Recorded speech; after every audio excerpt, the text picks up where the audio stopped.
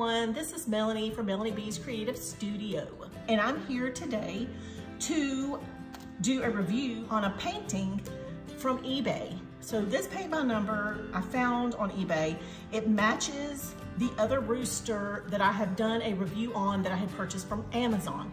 And when I say it matches it, I mean it's the same style, and I want to paint them both and put them up in my kitchen.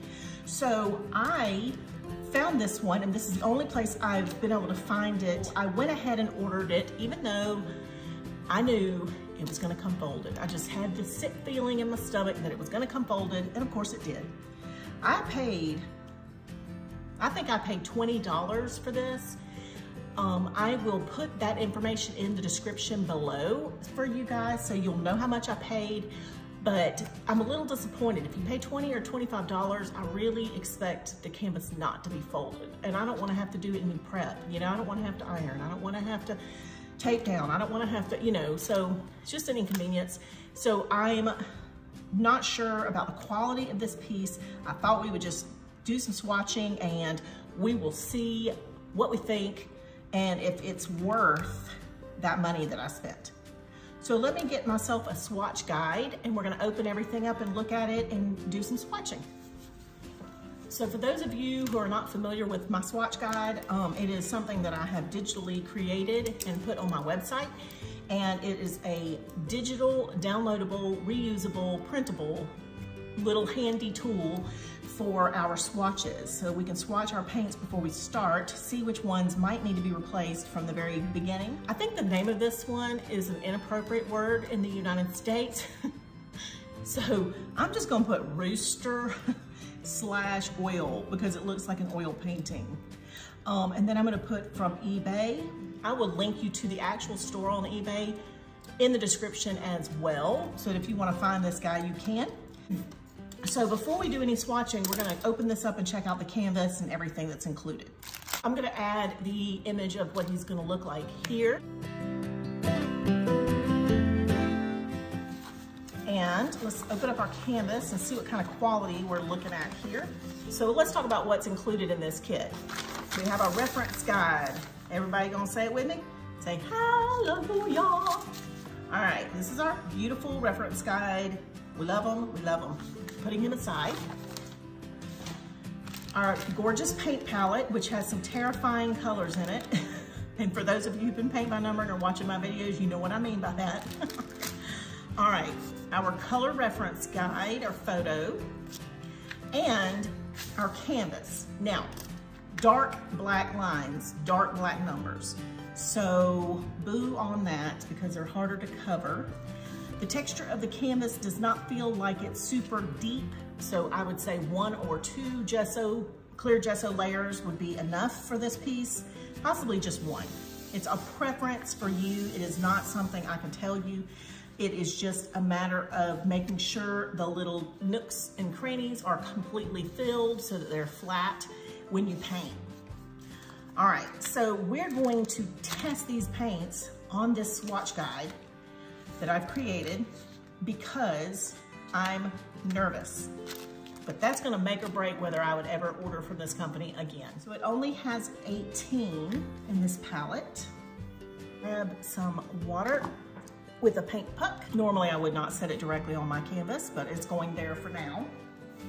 I have got my cosmetic wipe that is being reused that I will put right here because I am so cheap. I don't want to get a new one out until this one is completely dirty.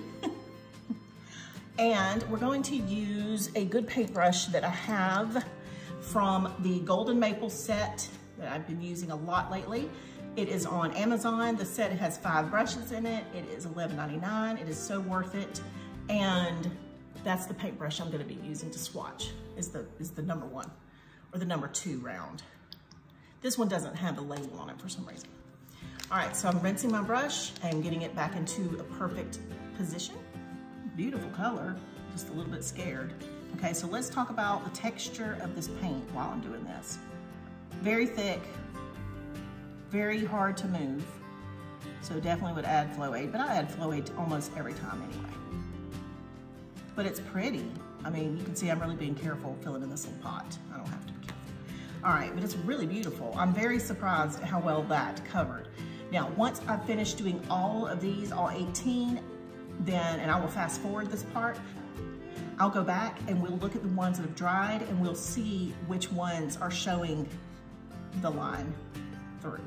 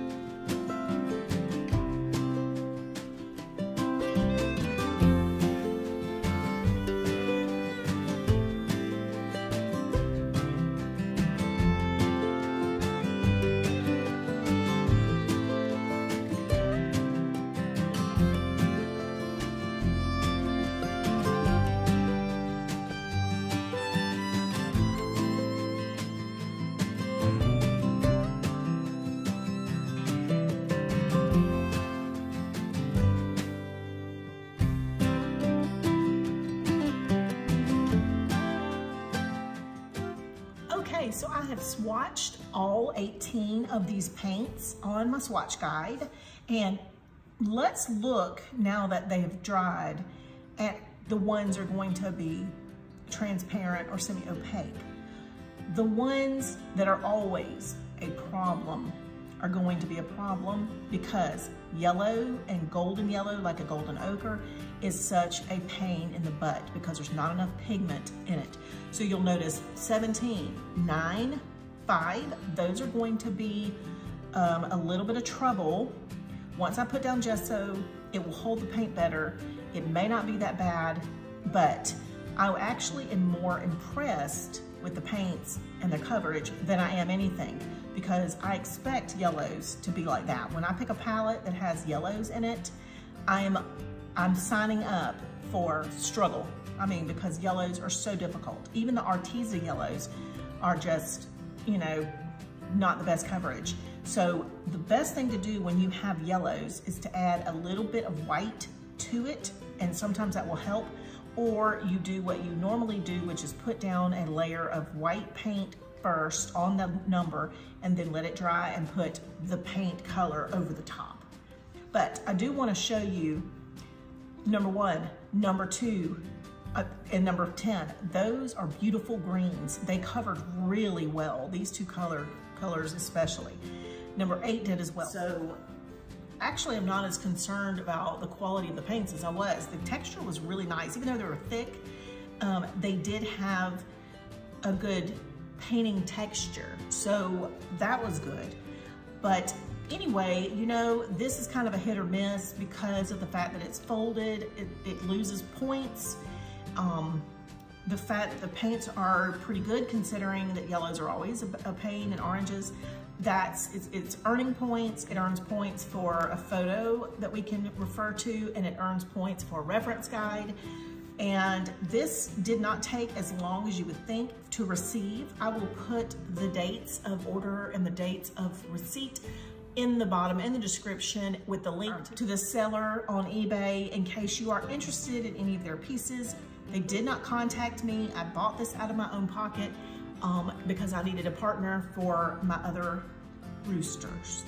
So there you go, you guys. I hope this was helpful for you, and I will see you back very soon. Don't forget, subscribe, like, and share on my YouTube channel.